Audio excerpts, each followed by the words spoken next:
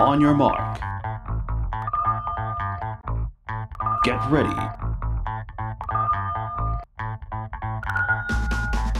It's time to go the distance. For sports news and sports review, get ready. It's The Pitch.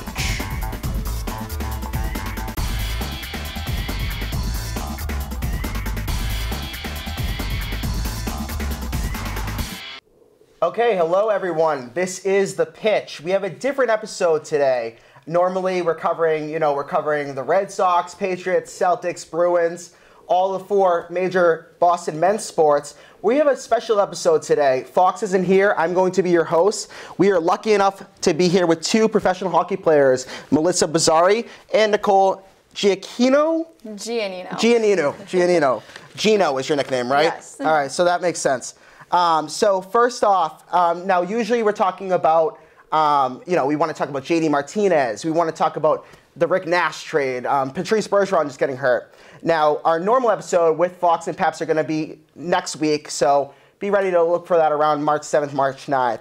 But like I said, we're lucky to be with the Boston Blades today. So first, Nicole, I want you to tell me just something about yourself, where you're from, how long have you been playing professional hockey or even starting hockey? So my name is Nicole. I'm from Long Island, New York. So actually, fun fact, my dad bet me $50 to play hockey, to go on the floor. So I did it, and that's how it all started. So been playing since I've been 11 years old. Fun. So that was when was the bet? When you were 11? 11, yeah. 11. So I guess that bet worked out pretty well. Mm-hmm. Got me where I am Did today. you ever get the money back from him, or? Yes, I made sure I got that money. Okay, good. So that's good. And Melissa, just tell me a little bit about yourself. Where are you from? And how long have you been playing for the Blades? And how long have you been playing in hockey in general? Yeah, I'm from Stowe, Vermont. I've been playing for the Blades for 2 years. Started with figure skating, actually. Cool. At around 6 years old in the Little Learn to Skate group.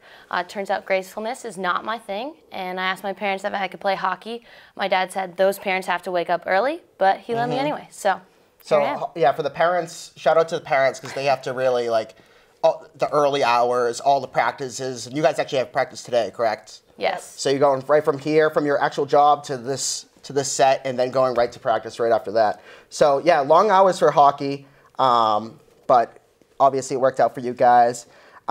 Nicole, what age did you first think that you were actually going to go pro in hockey? Did this ever cross your mind at all? Like after that bet with your dad, did you ever say, all right, maybe I am pretty good at this? Honestly, it never really crossed my mind. I went to college in Holy Cross, so out in Worcester, and the Blades were just a talk around our school because it is so close to Boston. So with all the Olympians being on that team, I really didn't think it was a possibility for me. So I was actually really surprised when I did get a phone call 3 years ago to play for the Blades. So it was a good surprise. Cool. Now we're gonna talk about the Olympics soon. Obviously, big news. Congratulations to the U.S. Olympic team for winning gold. And now the Boston Blades are a CWHL team, so it's a Canadian league, but they're the one team in the U.S. So back to Melissa, when did you think you could first go pro, or when did you realize, okay, maybe I'm pretty good at hockey? Actually, I had a few teammates who went pro after college, and I thought I wanted to coach, so I worked for the University of Vermont for my first year out. Realized coaching wasn't for me, and I actually had a few teammates who played with Gino's first year. Christina Brown, one of our other captains, sort of convinced me to play and said, you can do this, and this is something you should definitely pursue. And it's been great because I've got to reconnect with 5 or 6 of my teammates from Boston College as well. Awesome. So now I've been doing some color commentary for the Boston Blades, and the 2 games I went there, they actually played really well. You guys lost in a shootout to Montreal and actually beat Toronto. So the first time I thought there, I was like, all right, this team's really good offensively, and the defense was doing pretty well. And Lauren Dom, your goalie, had a really good game against Toronto. How would you guys, I'll start with Nicole first, how would you guys summarize the season so far?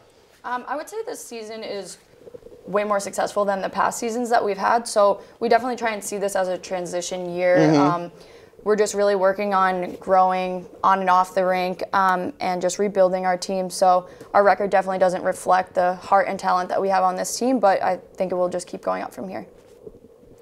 And Melissa, back to you for the same question. So how do you think the season's gone so far? I know you guys you got 3-0 lead last game. Tell me a little bit about that game. Yeah, I mean, it was exciting for us to get a 3-0 lead. something that we haven't been able to do in the last 2 years. Obviously not the outcome we wanted with that tough third period, but I think Gino said it pretty well that, you know, our record doesn't reflect the progress that we've made this year. Exactly. And games that we were getting blown out last year, we're taking those same teams to overtime, to shootouts, really making it down to the wire. So hopefully we're just going to keep going up from there. Awesome. Well, that brings me up to my next question. How are you going to take this experience, and I know it's been a down year for you guys, how are you going to grow as a team and bring it to next year? Yeah, I mean, I think putting more pucks in the net is something we're always focusing on. Like you mentioned Dom earlier, she's been a solid goaltender for us all year. And I think our coaching staff is new, and as well as our administration, so everyone is really just trying to build off and build relationships together so we can keep being more successful. Awesome. All right, so I'm going to come to Melissa for this one. So I know you guys have a couple, now professional hockey, you guys have a couple other jobs. So just describe your normal day within, whether it's jobs, schooling, anything you're going to do, and also like, when do you guys practice? What's your weekends like usually? Yeah, so it's definitely a busy schedule. Like you mentioned earlier, we both came from work to here, and then we're going off to practice tonight. That's kind of the tune of our schedule most of the time. It's a lot of planning and prepping. Everyone's gotten really good at meal prep. We talk about it a lot in the locker room. You know, I think for me personally, I found playing hockey and working at the same time something that sort of made me more driven in the office and in my personal life, just trying to make sure I'm organized and focused and able to do the things that I need to do. Weekends, you know, in the season, we're really focused on games. We do get a few off weekends that people take advantage of, seeing their friends and family, but we honestly hang out with ourselves even on off weekends. It's just more time together, and I don't think it affects us too much. So that's probably pretty good that you have not only the Blades, but the Blades probably takes you away from your work, and then your work probably takes you away from the all like hockey and all the grind. So like to put it into perspective, other hockey teams, I mean, they're just hockey. So it's probably good to have that balance, you know what I mean? And come from different, you know, parts of your day and make it a little bit easier. This is big news. So like we just said, the U.S. Women's hockey team just took home gold, knocking out Canada. Now this is big for the USA, and one thing we're trying to do is grow the sport of hockey, grow a little bit more women's interest in the sport of hockey. Melissa, what do you think the whole fact that they won the gold, how is that going to give a little bit more exposure to the U.S., and how is it going to grow the brand of hockey? Yeah, I mean, I think any time a sport is on the international stage, it draws great attention to the growth that the sport has made. The league bringing in China this year really, you know, draws to the Olympics for when they're hosting. I think it was awesome. Our team, you know, everyone was tired at practice because we stayed up to watch the Olympics, watch the U.S. win. Right. I just think bringing more attention to the sport and seeing the talent level and how much it's increased over the last couple of years is just what's going to bring more people to fall in love with women's hockey. Exactly. I mean, I was to the edge of my seat. I didn't watch, other than the Blades, I didn't watch too much women's hockey until the Olympics, and I was on the edge of my seat, and it was a really exciting win, and good for the country of the United States, and to grow the brand, it's huge. So what I want to start talking about is, now, as soon as you always were talking about how, you know, when you were 11, you wanted to be maybe a pro hockey player. What was it like getting your first paycheck? I'll start with you, Melissa. What was it like getting your first paycheck to play hockey and actually, okay, cool, this is playing a sport, I'm getting money to play a sport. What was that like? I mean, it was amazing. I think I joked around saying that my 5-year-old self wanted to play in the NHL, but you know, the fact that there is an NHL for us and a league that we can play in and grow the sport and be professional is something to be really proud of. Awesome. And that's back to you, Nicole. What was it like getting your first paycheck, and how do you think this potentially influences the sport going forward with the money scale and everything for women's hockey? I definitely think it was an indescribable moment for me. It just made all the years of the effort that we put in worth it. So it just felt great to be an ambassador for the sport and for the CWHL to give us that opportunity and give girls with a future an opportunity. Awesome. So like we were just talking about, the U.S. wins the gold. What are some ways, Melissa, do you think that we can promote the sport of hockey in the U.S., especially for the women? Because, you know, early in the schools, I feel like it's addressed to boys. Oh, we got to get hockey out there, get hockey out there. But, you know, there's a lot of talented women out there. try to get hockey a little bit more notoriety. What do you think schools should be doing to promote hockey, especially with women? I think, like Gino said, we are ambassadors of the sport, and having ourselves and other hockey players like us going to schools, talking to kids about the opportunities hockey can present to them, I think would go a long way. I know when I grew up, I played boys hockey because there were no girls who played. So, you know, for me, if someone who was playing professional, a girl at that point in my life would have been really influential. And I think that just getting the word out there is the way we grow the game. Now, back to you, Gino. What do you think, you know, how can we promote hockey with women, and especially what should schools be doing to maybe address that, maybe get a little bit more fan interest, a little bit more kids involved in the game young? Well, I think Melissa pretty much answered it, but I just wanted to add, I think it would be great for us to maybe attend more youth games. You know, it shows a lot. I know the other day I went into the Winthrop High School girls' locker room after I watched one of their games and just kind of briefly talked to them, said, you know, like, you have all the opportunities in front of you. Like, I see so much talent in here. So whether it's D1, D3, whatever you want, you can pursue that and you can achieve it one day. So I think just going in there and answering their questions and having someone to like physically look up to just goes a long way. And I just want to bring up, so you guys do play at Mike Eruzione rink in Winthrop. Now, one thing I noticed when I went there, it's incredibly cold. Like, I was standing there and like I had to have like 8 layers of coats on. And so that's the one thing that they definitely need first is heat. That's the big thing. And Melissa, you were talking about how like you had to play with the boys growing up. What age range would you say this was? And did you realize that you were like, okay, I'm better than some of the boys here? And talk about that going forward in elementary school. Yeah, I played boys hockey from when I started up until I went to high school. And I was fortunate enough to go to play in a club high school girls team. But yeah, I played boys the whole time, and I guess I never really viewed myself as better or worse than the boys. I just kind of was part of the team. And, right, exactly. You know, they welcomed me the same as any other player in the locker room. Awesome. And back to you, Nicole.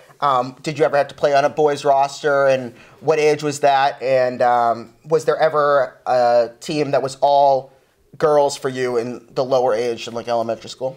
Well, since I started when I was 11, I just grew up playing with the boys. There wasn't that much opportunity on Long Island.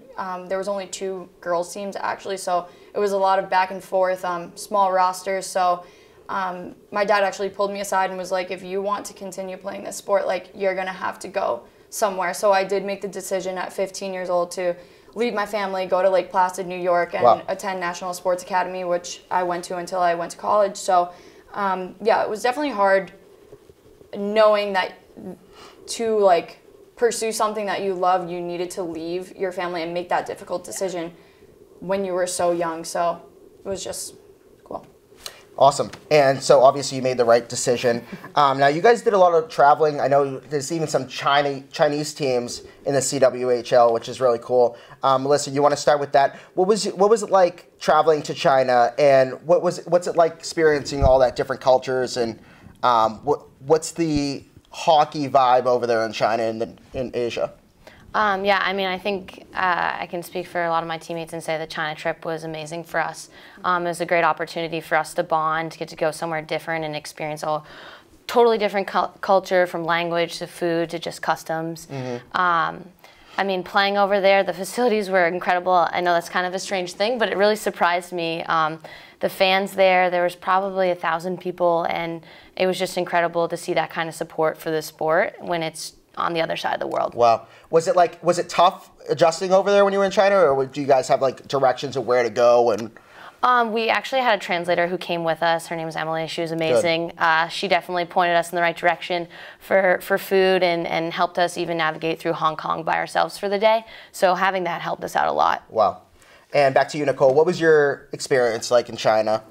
I just think, to sum it all up, like, it just is incredible to travel the world and play the sport you love. Like, I feel like we are so lucky for that. And I think the CWHL did a great job of spacing out the trip, so we actually had days where we could travel, experience the culture, food, like Melissa said. So it was just awesome to go into Hong Kong, go into Shenzhen, and just experience the culture and see a different aspect of life.